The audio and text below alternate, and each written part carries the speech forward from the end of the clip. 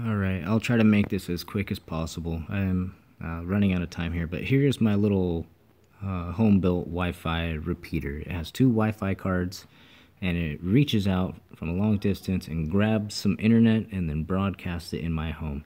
So this device is currently under attack by a large botnet. They're trying to brute force my SSH service. And what I've been doing is logging all this activity and collecting IP addresses and that sort of thing. So if I could just show you a quick image here of what my home network looks like. My Android phone is up in the top left corner. I have a desktop and a laptop. They connect to my little Wi-Fi long-range repeater, which connects to a modem Wi-Fi router, which gets me to the internet. And I'm going to perform an attack on the same devices that are attacking me.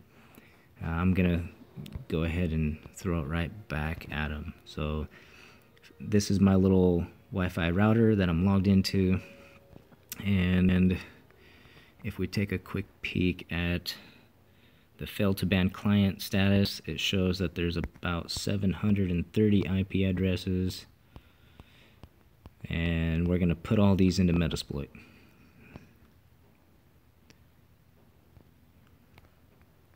And now I'm logging into my desktop because it's a better performer for things like Metasploit, being Metasploit is super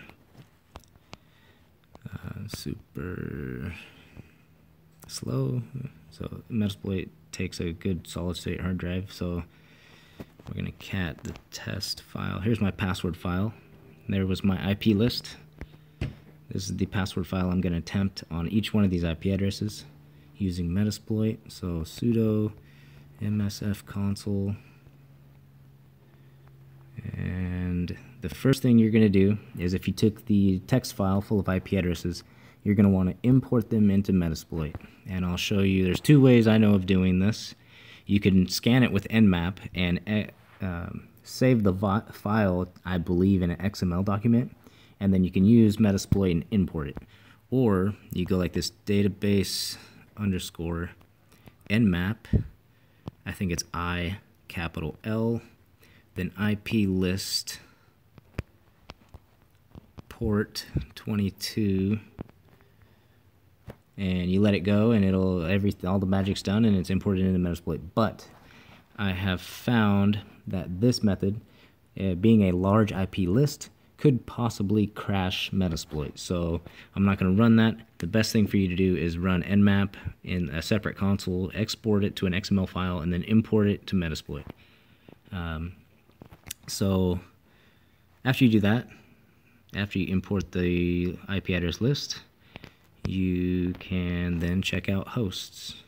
Oops. And you should have a whole bunch of IP addresses now. Let me make sure here. Workspace. We're going to connect to the test because it's just kind of a brand new test for this video purpose here. Show options. And shorten the text down a little bit, so you'll see the first change that I made was pass_file is set to dev null. The rhosts is set to a temp file that Metasploit has generated. I'll show you that in a second. Threads I have set to 100, and right above that it says stop on success. I set to true. The user pass_file is set to test.txt. User file is set to dev.null. And then show advance, I had to set SSH timeout to 4. Its default was 30 seconds, and that would cause Metasploit to fail in queries against the Metasploit database. It would not retrieve the information or write to the database in a timely fashion, so Metasploit would just fail to perform the attack. So if you end up seeing a connection database error, that could be one of the reasons why. So let's say you've imported your hosts. Now there's a nice little feature here. You have services. It represents up. Any services that are up would be right here. After you ran a Nmap scan, it'll result. These would be the results filtered. But if you give it a capital R, it creates a temp file, and sets it to our hosts. So I guess what we can do here is exploit it. Maybe for just the demonstration purpose. I had like 30 shells earlier, but for this video, I think I'm going to... we'll just run it. So hopefully what I can do after this exploit completes is upgrade the shell. These are generic shells that Metasploit is going to grab you. It's almost like a netcat is connecting to the SSH and provides a very generic pipe for you to execute commands and whatnot in a generic environment. So there was one that I really liked. One of these shells was really, it was a Fedora Linux box. I don't remember which one it was, but just one of my tests on trying to upgrade this shell to a metinterpreter, it worked, and I was like, what? And the idea was maybe after, you know, once I dial in this attack, and what if you were to upgrade all the shells to metinterpreter and then fully automate everything, every single thing, automate the hell out of it, and then what? What do you do from there? We could pivot onto the home networks and try to launch attacks on Windows machines inside of the network. We can modify DNS if the device that we have compromised is a router. We can modify the DNS to inject, I don't know, an iframe, or I've seen generating Bitcoin through a web browser. I've even seen evidence of somebody trying to upload a Bitcoin miner. It was a deb file in one of these shells. I don't remember which one. So let's see, which one did I spot here? I want to try out. I see. Oh man, I don't remember. Well, let's check this. What do I have? 10 open shells. So the next thing here is use post. Oh, fucker, come on. Post multi. What was it? Manage and shell to metinterpreter. And I had to modify this module, a very simple modification. And this is where things will start to get into the automation and understanding a little more of the Metasploit framework and how to modify modules. If we show options, how Metasploit functions or handles the situation here, when it delivers a payload, it typically sets the L host. So if we set L host to my desktop IP, because currently I'm logged into there, 69.74,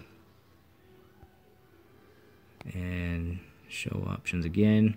Usually when you launch a multi-handler with a payload or an exploit, the exploit itself delivers a payload, which the L host is encoded into the payload, which if you deliver that payload across the internet and it had the IP address of 192.168.69.74, it is not going to send the shell, reverse shell, back to me.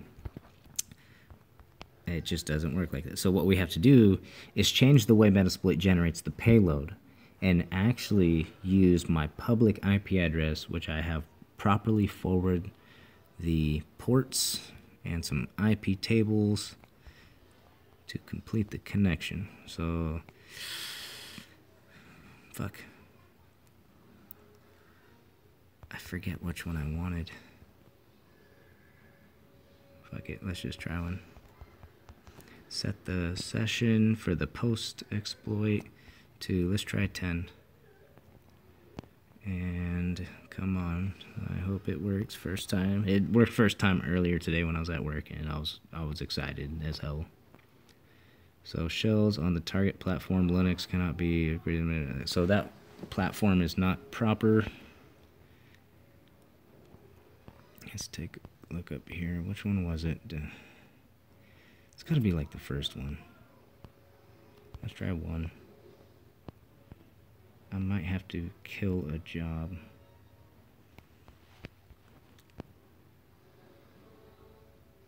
Maybe. So it posted my public IP address, started the multi-handler, and my public IP address is on your left, and Metinterpreter session 11 is now open. Boom, son! And if we could automate all this shit, so session I11, and we have a Metinterpreter shell. Boom! Alright, so LS, was this the one? BitTornado, looks like a BitTorrent box. Telnet, netstat, negative NLP, and just taking a quick look. I know there's other hackers currently messing with this machine. It's kind of the wild, wild west out here. There's all kinds of shit going. There's so much going on there. Alright, so Metasploit has all kinds of stuff you can do. All kinds of stuff. I can drop right into an IRB shell and directly like get into some coding. I love Ruby, and I can do all kinds of shit right here. There was a what was it? There was a route. So what you would do here, route, ROUTE, help. Now this is how you would pivot onto the network. I guess what you would do is set the route, set a new route, you add a subnet and a netmask and I guess a gateway, and then from Metasploit we can back out of this Metinterpreter shell and start launching exploits onto this current network. ifconfig. The IP address I think is 10.8.01. No, 192.168.10.101. I'm not sure of a quick. So once you configure the routes, then you back out of you go background, and you escape the Metinterpreter shell, and it stays running. And then you use like a scanner. I don't know. Oh well, so. Let me take a quick look at, I wonder if, So the changes that I made to the file, I guess I can do that in other means, but there's so much I want to talk about, and I can't fit it all into video. This video probably went way too long, but let me know what you think, and I'm glad this video was kind of successful. You know, I got a Metinterpreter shell. I got plenty of shells to play with. I got a database full of IP addresses. I got more passwords I can throw at this network. I have a large default user password list that I've scraped off the internet, and I have a word list somewhere around here, a dictionary file, but alright, that's it.